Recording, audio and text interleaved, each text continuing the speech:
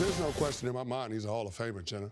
And I know a lot of people will point to the iconic moments that he had in Super Bowl 42 and Super Bowl 46, the throw to David Tyree, the helmet catch, which set up the Plaxico Burress go-ahead touchdown, and then, of course, the throw to Mario Manningham in Super Bowl 46 right along the sideline in between two Patriots defensive backs. I mean, B-Dub, you played in the league a long time. You know how hard it is to drop that ball into the receiver under those circumstances with that amount of pressure. But Eli Manning has always been able to deliver, especially when the lights are the brightest and the pressure is the greatest. And to me, competitive greatness has to account for something. You look at those two Super Bowl runs, I mean, those were awesome runs. He was on the road for all of the games during the Super Bowl 42 run, on the road for 3 of the 4 games in Super Bowl 46. Everybody looks at those big moments in the Super Bowl, but if you go back to 2011 and you look at the NFC Championship game, where Eli Manning took an absolute beating against the San Francisco 49ers. I think they sacked him 6 times, over 20 pressures, but he had over 30 completions in that game. And, of course, he delivered when it mattered the most. So, for me, you can look at the metrics, and Eli Manning is in the top 10 of a lot of statistical categories as far as passing goes. But when you actually look at what he did and what he meant for the Giants organization, I mean, you'd be hard-pressed to find anybody that did it better. What was he like as a teammate? Well, I mean, he was the consummate professional. I mean, he was, and I know it's cliche, but he was the first one in the building, last one to leave, and he went about his business in a very workmanlike fashion. You had no choice but to respect Eli and how he went about doing what he does. But the thing about it that makes it special is just the level of consistency, because he was the same guy every day.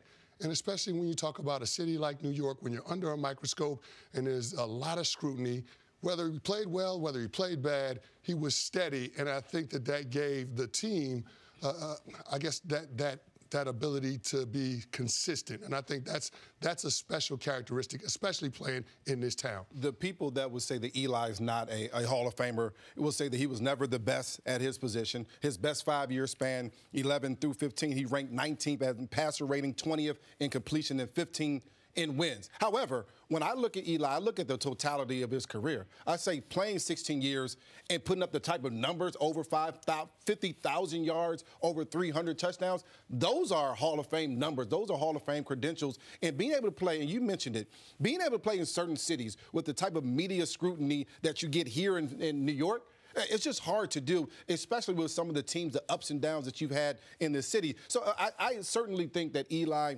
is a Hall of Famer. But you made a point, and I think people need to understand this. The ability to play at a high level for a long time is just hard. There's not very many people that can say, I'm going to come to work every single day, and I'm going to be the best every single day. Eli was never quite the best. However, he was consistent, to your point, in his entire career. He was very good. And I think because of that, he should be rewarded with the Hall of Fame. Never missed a game due to injury. It's impressive. The Iron Man streak that was prematurely ended with the Geno Smith start a few years ago by McAdoo is a part of the resume as well. I'm going to approach this from a slightly different angle because I knew this question was coming as soon as it came out yesterday, the retirement was coming. And I take these things probably more seriously than I should. And Eli is, I've said before on the show, you can make as strong of a case for as you can against. So, but I wanted to really like dive into it and figure out how do I really feel. And I'm not going to use the 50,000 passing yards. I'm not going to use the top 10 in touchdowns or all those things, because I think the statistical argument in its totality actually works against him a bit, because never first team All-Pro, no MVP, you know what I mean? Never had statistically regular season stats. He was a good quarterback, not a great quarterback. So how do you overcome that and become a Hall of Famer?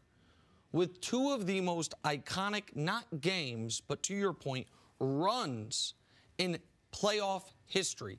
And that is the part that, to me, was the final check mark in the, you know what?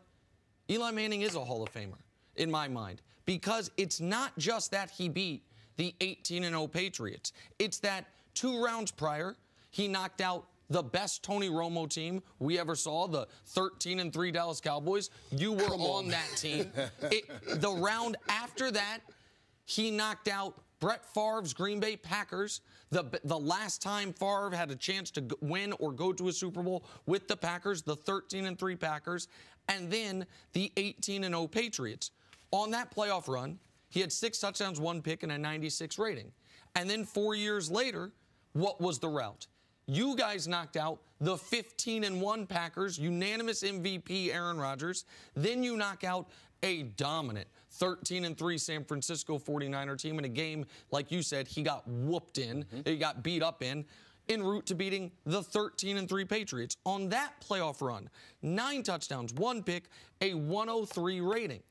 And I think it's very telling. Eli and his brother both have 2 rings. Everyone knows Peyton's one of the all-time greats. But en route to those rings, how did they play? En route to those championships, who was better? Because when we talk about those Super Bowls, we say, oh, your guys' defensive line. That's Eli, his 8 playoff games the years they won the Super Bowl. 15 touchdowns, 2 picks, 100 rating. That's Peyton, the 2 years he won the Super Bowl. It's not just the Broncos year. That includes his Super Bowl with the Colts. 5 touchdowns, 8 picks, a 72 rating. He was, as great as he was in the playoff run, he was along for the ride. Eli, once the playoffs began, those 2 years, and maybe the only 2 moments of his career, he was the best guy. He was as great as your guys' D-line was, as great as those things were. He was the driving offensive force. And if you're going to overcome, to me, what is a good but not great regular season career, you have to be able to have that up there.